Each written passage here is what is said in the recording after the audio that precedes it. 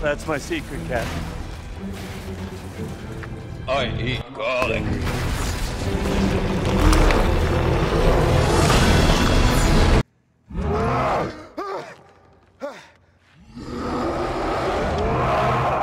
Somebody get that guy a Tic Tac.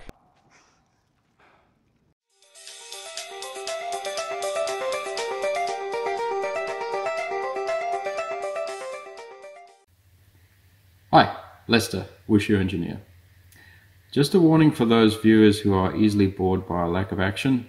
This video is almost entirely going to be me talking about garlic. I'd also like to extend that warning to include the fact that I'm not a medical doctor, a nutritionist, or medical researcher.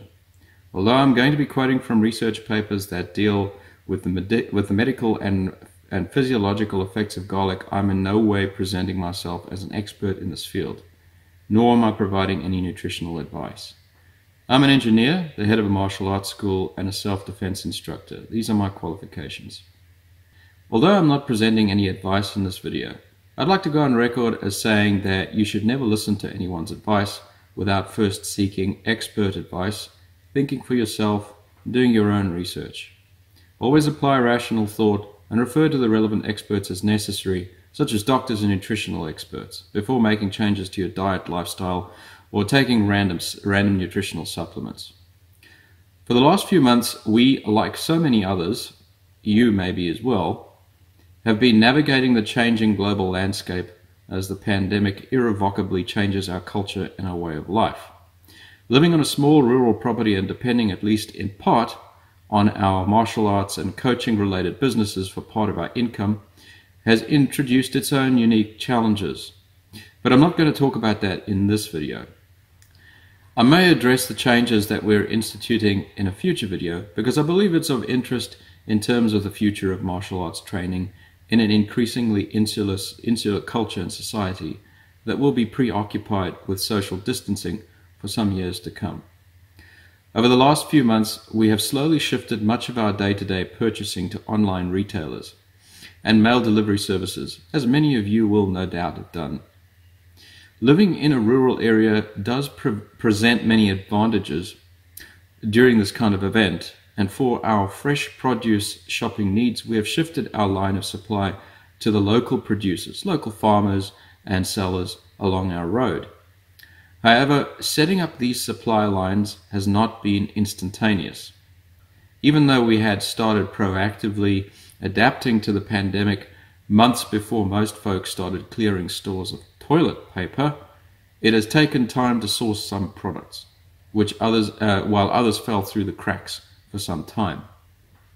An example of one of the products that we typically use but that fell through the cracks for a couple of months is garlic. I've known for some time about some of the research that has been conducted on garlic in terms of its antibiotic properties. So we have regularly taken a small amount of garlic every night for many years as a prophylactic.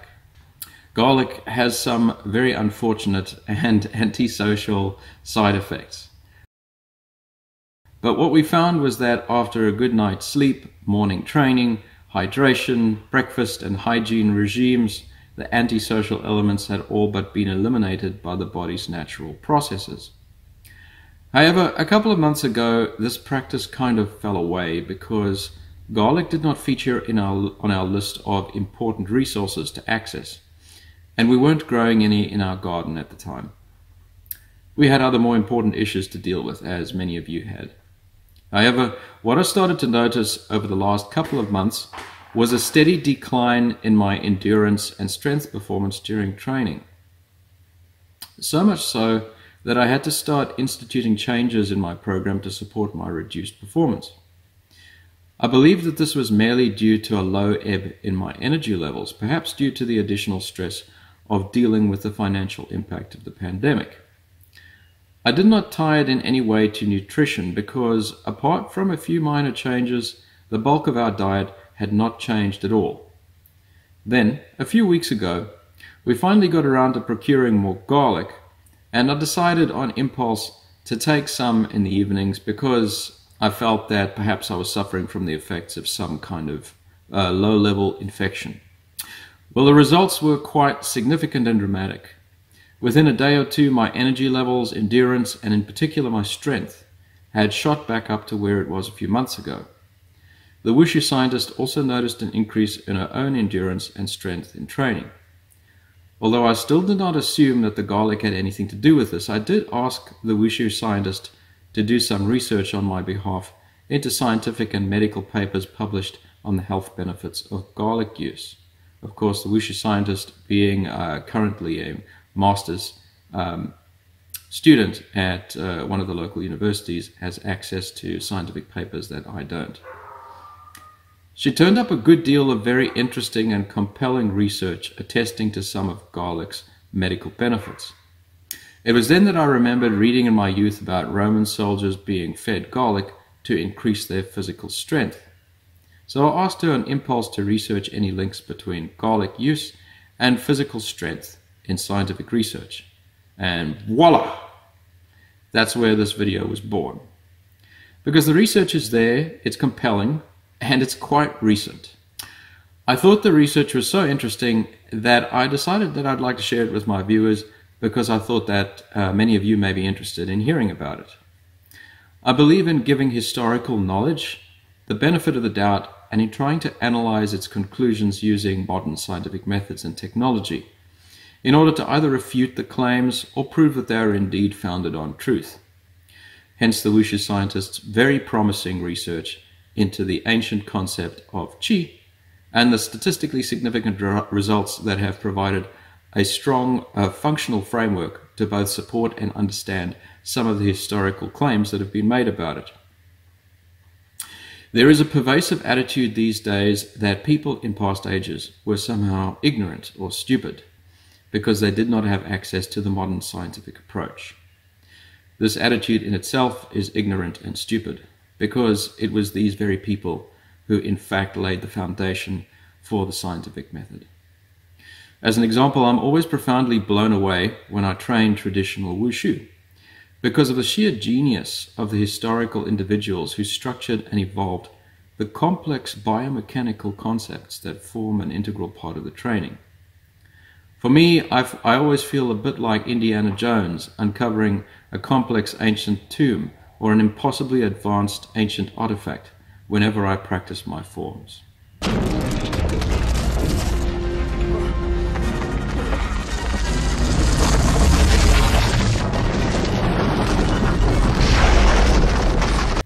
So in this video, I'm going to be primarily reading from and presenting research that has been done regarding the use of garlic as a physical performance enhancer, starting with its historical use to set the context, going on to modern research, and finishing with some speculation about its future as a potential legal performance enhancer in the sports industry. There are four references that I'm going to be quoting from extensively in this video. I'll list them now and I'll refer to them in the video description as well. As always, I encourage you to do your own research and refer to them for yourselves for more in-depth knowledge.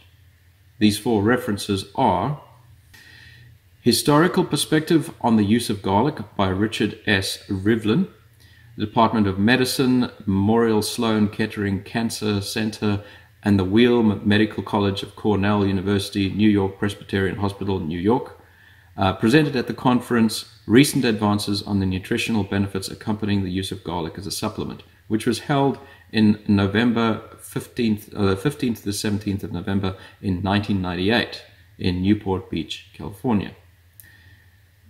The second reference is Garlic, Health Benefits and Actions by Chia-Wen Tsai, Haw-Wen Chen, Li and Sheen, Chong-Kuei Lii, published in the journal BioMedicine in 2011. So excuse my pronunciations of some of the names. You can read them for yourselves in the video description. The third reference is Garlic Supplementation increases testicular testosterone and decreases plasma corticosterone in rats fed a high-protein diet by Yuriko, Mika, Imafuku, Chiaki, Shishido, Yutaka, Kominato, Syoji, Nishimura, and Kazuo, Iwai. Not 100% sure, certain of those pronunciations, but as I said, you can check them in the video description below, which was published in the Journal of Nutrition in 2001. Relationship, and then the final reference 4, is relationship between consumption of raw garlic and hand grip strength in a large-scale adult population. Now, there are a whole bunch of names associated with this. I'm not going to read them out to you because I've already butchered quite a few pronunciations, so you can check this reference in the video description below. And this study was published in the Journal of Clinical Nutrition in 2019, so only last year. So, garlic use, in terms of its historical use, garlic use is both ancient and extensive. Richard Rivlin, in his paper, mentions the following in the abstract to his paper, Historical Perspective on the Use of Garlic. It is of interest that cultures that developed without contact with one another came to similar conclusions about the efficacy of garlic. Modern science is tending to confirm many of the beliefs of ancient cultures regarding garlic, defining mechanisms of action, and exploring garlic's potential for disease prevention and treatment. His paper goes on to describe garlic use in many ancient cultures throughout history, which I'll shamelessly paraphrase and repeat here. Garlic has origins in antiquity and is one of the earliest documented examples of plants used for the maintenance of health and treatment of disease. The earliest known references indicate that garlic formed part of the daily diet of many Egyptians. It was fed particularly to the working class involved in heavy labor, as in the building of the pyramids. Indeed, a recurring theme throughout early history is that garlic was given to the laboring classes, presumably to maintain and increase their strength, thereby enabling them to work harder and be more productive.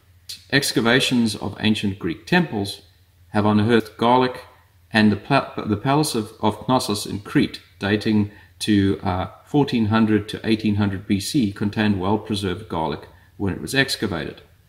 As with the Egyptians, garlic was associated with strength and work capacity.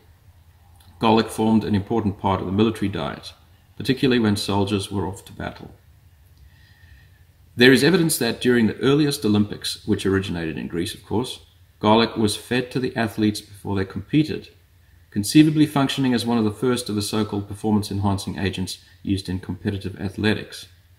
Hippocrates, widely regarded as the father of medicine, made garlic a part of his therapeutic armamentarium, advocating its use for pulmonary complaints as a cleansing or purgative agent and for abdominal growths, particularly uterine. Garlic appears to have been consumed primarily by the lower classes. It appears to not have been a favorite food among the ruling classes, and its presence in religious temples was not permitted, a proscription also found in certain Asian cultures.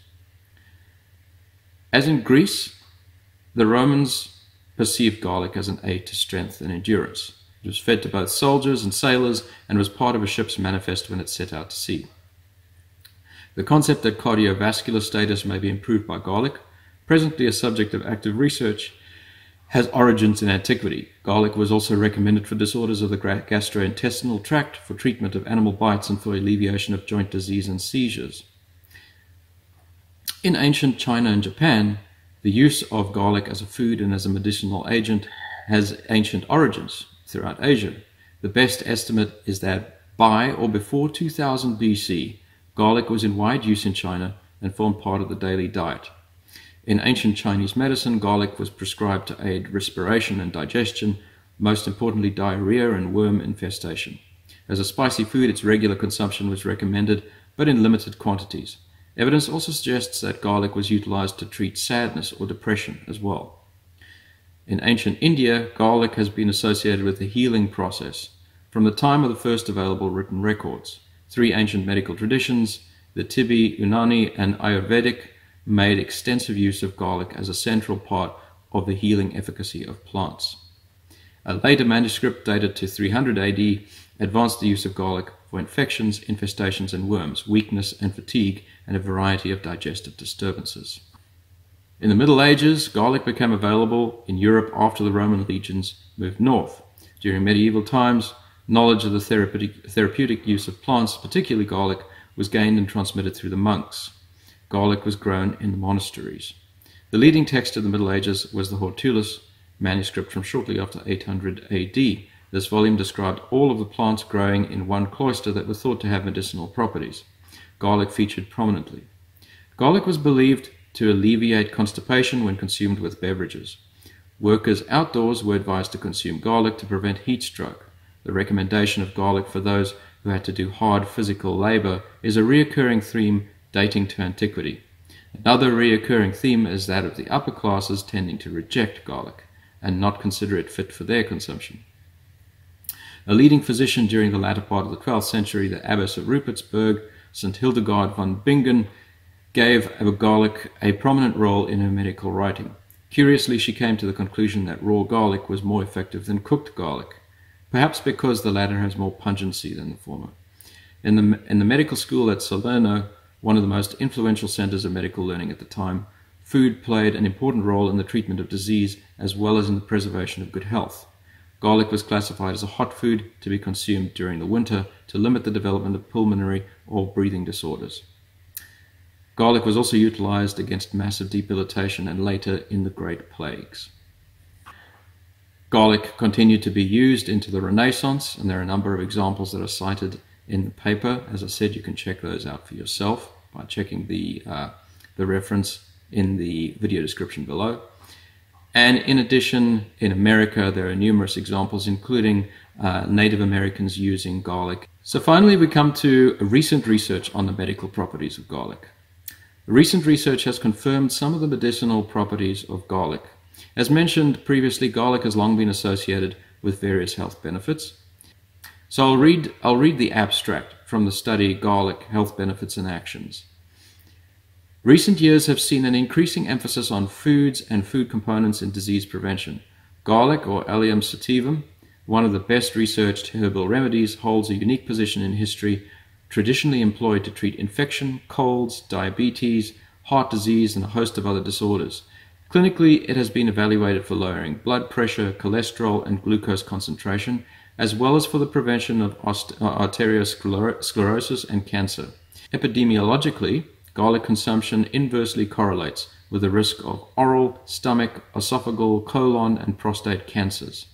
In addition, the biological activities of garlic include antibacterial, antithrombotic, antioxidant, immunomodulatory, and anti-diabetic actions, and modulation of drug metabolism. These have been extensively investigated. I thought it was important to mention the safety of garlic consumption as well. In the study that I just quoted the abstract of, it's stated that consumed for hundreds of years, garlic is regarded as a safe food. However, in addition to possible interactions with drugs, several health risks have been reported to be associated with the excess consumption of garlic, or with contact with garlic in the workplace. In particular, gastrointestinal tract injury and allergic reactions caused by garlic attract concern. Increased exfoliation of the gastric surface epithelial cells in healthy subjects has been reported after the intragastric infusion of a single dose of raw garlic of over 0.75 grams. By injecting 0.5 milliliters of raw garlic juice into the ligated duodenum of rats, injury to the duodenal mucosal lining followed 2 hours after exposure, with severe damage including ulcers and bleeding occurring after 24 hours. Damage to the stomach and intestine may account for the decrease in body weight seen after rats were given aqueous extracts of garlic, 300 or 600 milligrams per kilogram per day for 21 days, and garlic oil, 2,000 milligrams per kilogram 3 times a week for 6 weeks. In a chronic toxicity test, however, no differences in body weight gain and in urinary, hematological, serological, and histological examinations were observed in Wistar rats given the garlic extract at doses of 2 grams per kilogram 5 times a week for 6 months. These inconsistencies require more careful experimental designs to clarify whether garlic displays an adverse effect on gastrointestinal tract and growth. For instance, differences in garlic species, garlic preparations, and their dosage, and the dosage tested merit consideration. Over recent years, the allergenic potential of garlic has become well recognized. Cases of allergic reactions, for example, contact dermatitis, asthma, urticaria, pemphigus, and anaphylaxis, have been reported in association with garlic use. So as with all things, caution should be exercised when introducing anything new into your diet. So we finally get to the exciting bit, which is recent research on garlic as a physical performance enhancer. In the study, garlic supplementation increases testicular testosterone and decreases plasma corticosterone in rats fed a high-protein diet. The effects of garlic supplementation on protein metabolism were investigated by measuring testes testosterone and plasma corticosterone in rats fed diets with different protein levels. In experiment 1, rats were fed experimental diets with different protein levels, 40, 25, or 10 grams per 100 grams casein, with or without 0.8 grams per 100 gram garlic powder.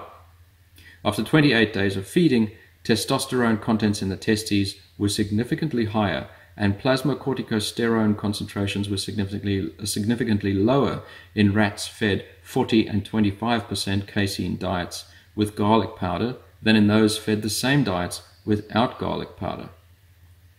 Urinary excretion of 17-ketosteroid, an index of testosterone, nitrogen balance, and hepatic organase activity were significantly higher in rats fed the 40% casein diet with garlic powder than in the 40% casein controls. In experiment 2, the effect of I'm going to struggle with this one. Diallyl disulfide, a major volatile sulfur-containing compound in garlic, on the secretion of luteinizing hormone, or LH, from the pituitary gland, which regulates testosterone production in the testes, was investigated in anesthetized rats. Plasma LH concentration increased dose-dependently after administration of diallyl disulfide. These results suggest that dietary supplementation with 0.8 grams per 100 gram garlic alters hormones associated with protein anabolism by increasing testicular testosterone and decreasing plasma corticosterone in rats fed a high-protein diet.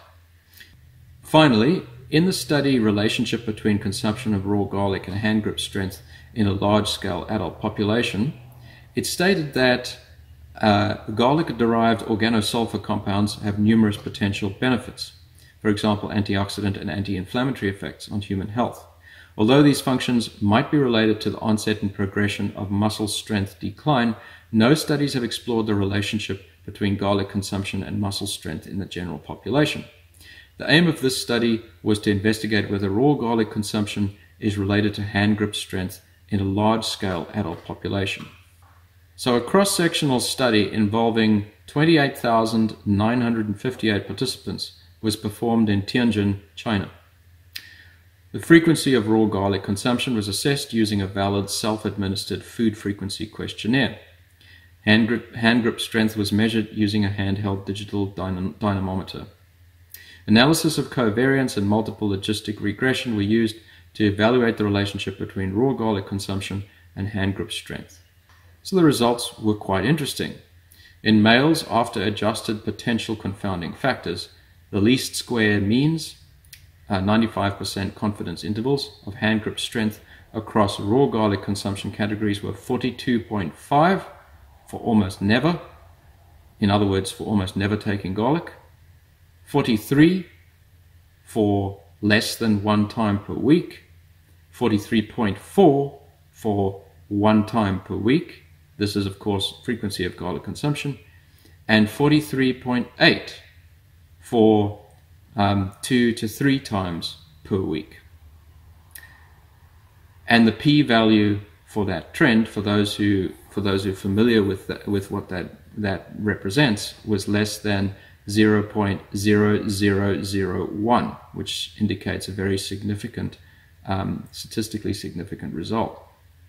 The adjusted odds ratios, 95% confidence intervals of low hand grip strength, less than the 20th percentile of hand grip strength, across the categories of raw garlic consumption in males were 1, 0.86, 0.76, and 0.66. Similar results were also observed in females.